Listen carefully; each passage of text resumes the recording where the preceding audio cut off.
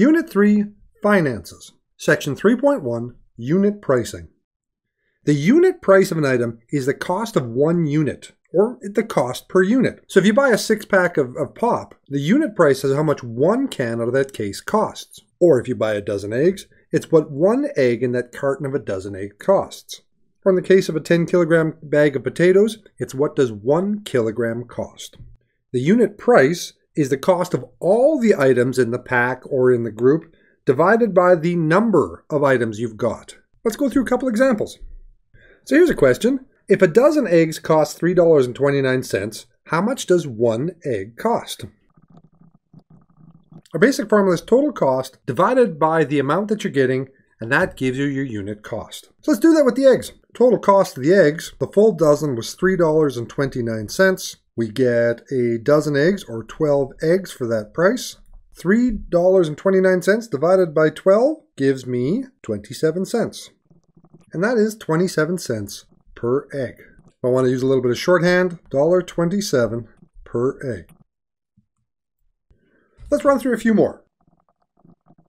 Keep in mind we're using the same formula for all of this. Cost over amount equals unit price. Let's solve a couple of questions. For $3.99, we get 2 kilograms of bananas. So take the $3.99 divided by 2 kilograms. Once I round it off, we end up paying $2 per kilogram.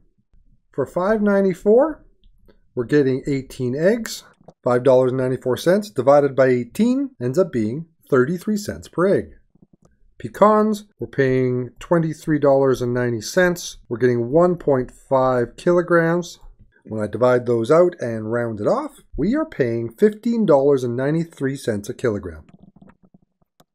Fuel, $35 for 30 liters of gas. When I divide those, $35.16 divided by 30 liters, that gives us a cost of $1.17 per liter.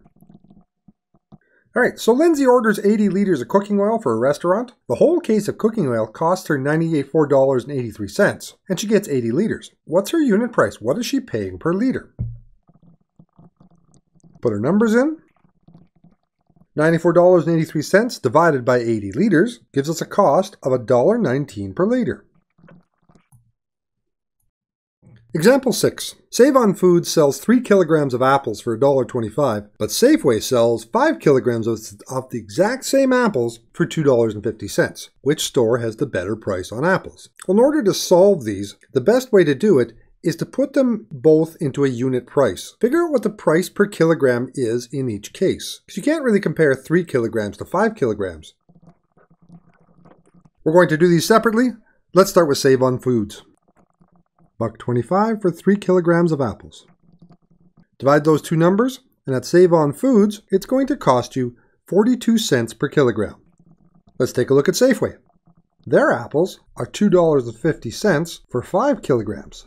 Divide those two numbers, and we get 50 cents per kilogram. Now we're looking for the cheapest price. Save-On-Foods has that cheapest price. Now when you're answering these questions, it's not enough to just have the numbers. You actually have to answer the question. Save-On-Foods has the better price.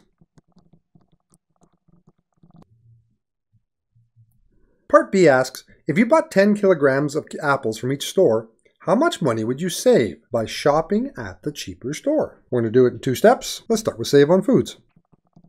Those apples were 42 cents a kilogram. We're going to buy 10 kilograms. So at Save-On-Foods, that 10 kilograms of apples is going to cost us $4.20. Let's move over to Safeway.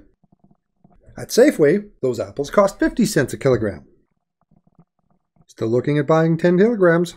At Safeway, that 10 kilograms is going to cost $5 even. Let's end it off by finding our savings. And all we have to do is subtract those two numbers.